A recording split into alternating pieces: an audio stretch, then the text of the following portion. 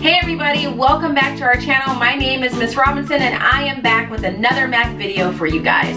Today we are going to reassociate ourselves with the associative property.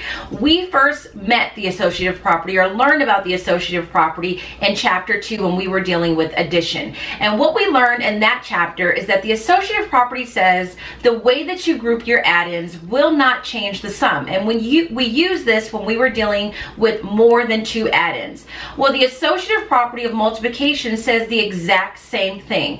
The order in which or the way that you group your factors will not change the product. Now, it's important to know that the associative property of multiplication is also sometimes called the grouping property. So all we're going to do today is refresh our memory on how the associative property works, and instead of applying it to addition like we did in chapter 2, we're going to apply it to multiplication, since that's what we are now focusing on. The other thing that we're going to add to this is just really making sure that we know that anytime you're given a math problem that has multiple numbers or parentheses, whatever is in the parentheses is to be done first. You must do that first. And I know that you guys are really going to learn about your order of operations down the line in 4th and 5th grade. But we're just kind of getting our feet wet with it in 3rd grade. So what we're going to learn is anytime you see something in parentheses, the rule is that part of the problem has to be completed first. So I'm going to go ahead and set up my whiteboard, give you guys a few examples. I don't think it's going to take very long because we're just going to show ourselves that grouping our factors in different orders will not change the product, and then I'll come back with closing thoughts and we'll be done for this video. So let me set up my whiteboard and I will see you guys in just a second.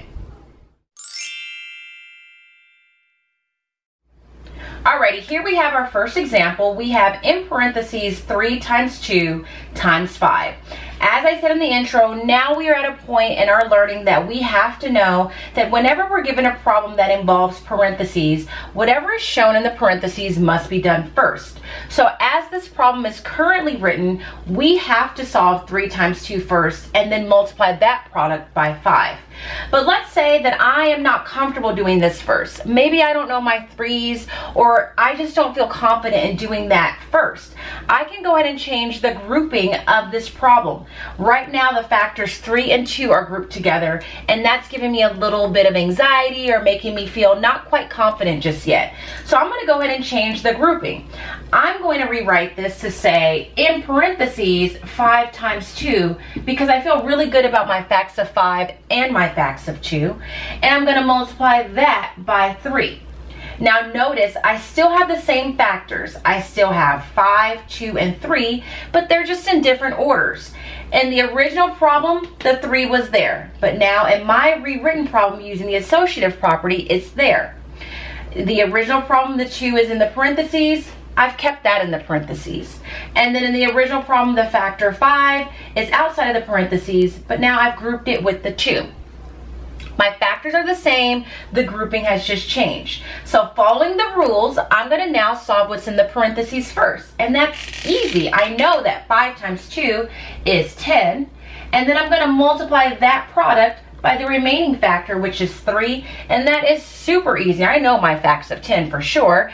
And I know that 10 times 3, and let me move my board back just a little bit, 10 times 3 is going to be 30.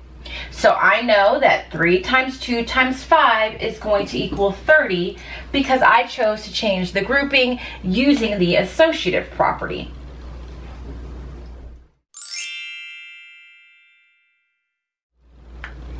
Alrighty, here we have our second example, and notice that in the second example, they haven't grouped any of your factors together just yet. They're leaving it up to you. So this problem is 2 times 7 times 2. So immediately I know I definitely want to group my factors 2 together because I know my 2's like the back of my hand. So I'm going to do 2 times 2, and I'm going to multiply that by 7.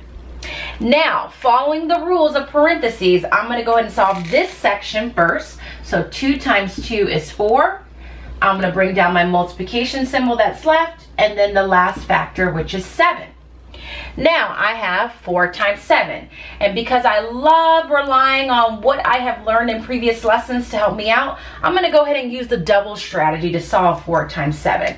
I know that 7 times 2 is going to be 14, and I'm just going to double 14 And that's going to give me 14 plus 14, and I know that that's going to be 28. So that tells me that 2 times 7 times 2 is going to be 28. We'll do one more example.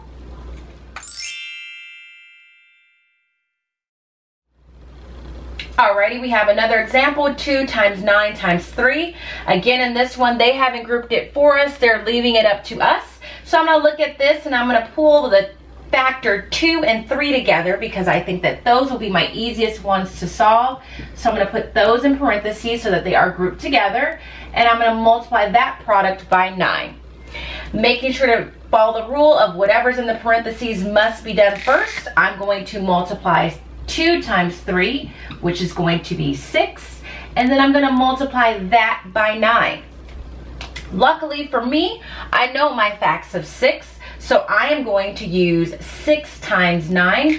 That is going to be 54.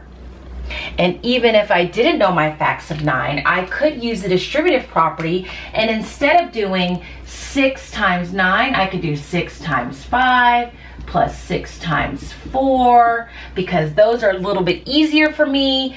And then this would give me 30. That would be 24, even though the writing is a little bit messy. And then that would also give me a product of 54. So I know then that 2 times 9 times 3 is going to be 54. So remember, the key is always you look at the numbers and you decide what is easiest for you. What's going to be the nicest way to set up this problem so that your mind can solve it efficiently? Keep in mind that what's nice and easy for you may be different from someone else. So everybody may choose to group their problem a little bit differently. So you just got to focus on making the problem work for you. So that is going to be our last example in this particular lesson. Let me flip the camera around, give you some closing thoughts, and then we will be all done for the day. Alright, so those are your quick examples looking at the associative property, this time using multiplication. Hopefully that felt a little familiar to you guys from chapter 2.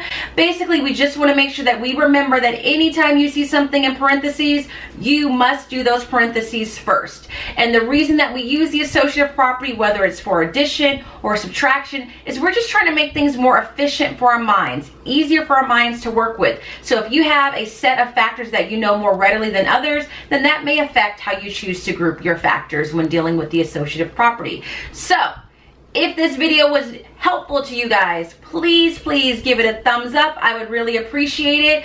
I hope that you guys are having a fantastic day, and I will see you guys in the next video. Bye, everybody.